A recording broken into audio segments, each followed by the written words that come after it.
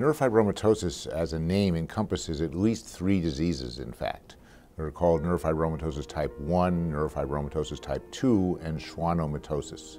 So each of these are genetic disorders that involve, in most cases, a cell in the body called the Schwann cell, which result mostly in syndromes where there are tumors of particular types that are different for each of the 3 diseases.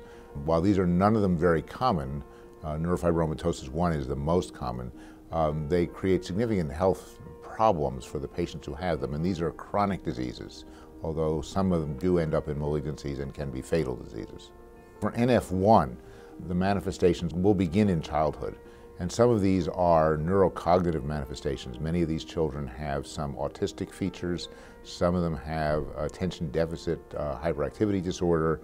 The tumors tend to grow later in life, so beginning in, say, adolescence and on up into adulthood. And most of these tumors are benign tumors that are called neurofibromas. They can appear on the skin or in the deep tissues underneath the skin. And if they're near a vital structure, they can be life-threatening. Some of them are on sensory nerves and they're painful.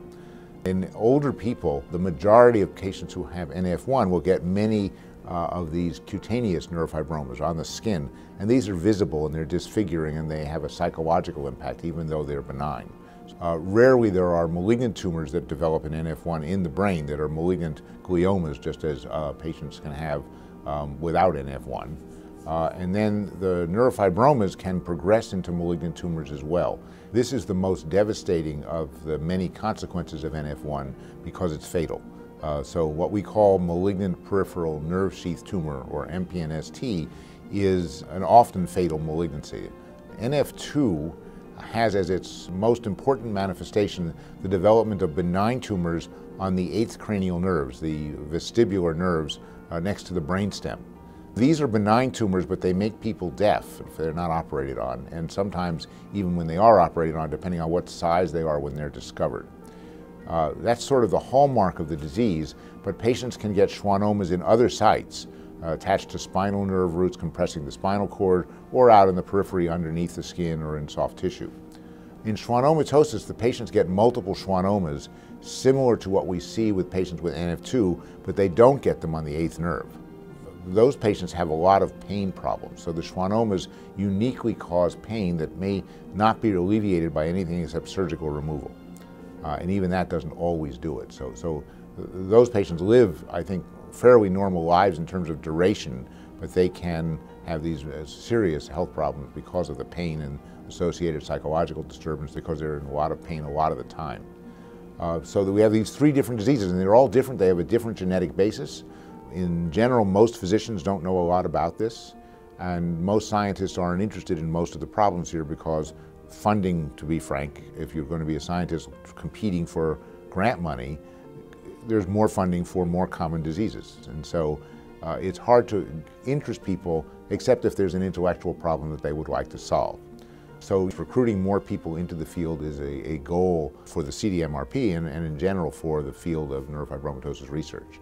One of the things that the research program for the Department of Defense does is there's a new investigator award mechanism to attract young people just coming out of, say, graduate school or postdoc fellowship who would look at this and say, here's an area of interest that I could get involved in and have a career in. The other kind of person we like to attract in is somebody who's already an established investigator in another field, say in cancer biology of some kind, who could then take that knowledge and those techniques and apply them into neurofibromatosis research. And so that adds a new kind of perspective into the work that's being done. In addition, CDMRP includes a clinical trials consortium. So this is a multi-center project that's spread all across the country at Mass General in Boston, at NYU in New York, at UCLA, and lots of places in between, plus a couple places in other countries. Especially there's a program in Australia that's hooked up with it. So it headquartered is at University of Alabama at Birmingham, which is a major center for neurofibromatosis research and treatment. Their mandate is to have clinical trials that look at patients with NF1, patients with NF2, and patients with schwannomatosis. They look at innovative drugs, they look at neuropsychological interventions that are not drugs, and they've worked to establish guidelines for all future research in these areas to fit the manifestations of the individual diseases.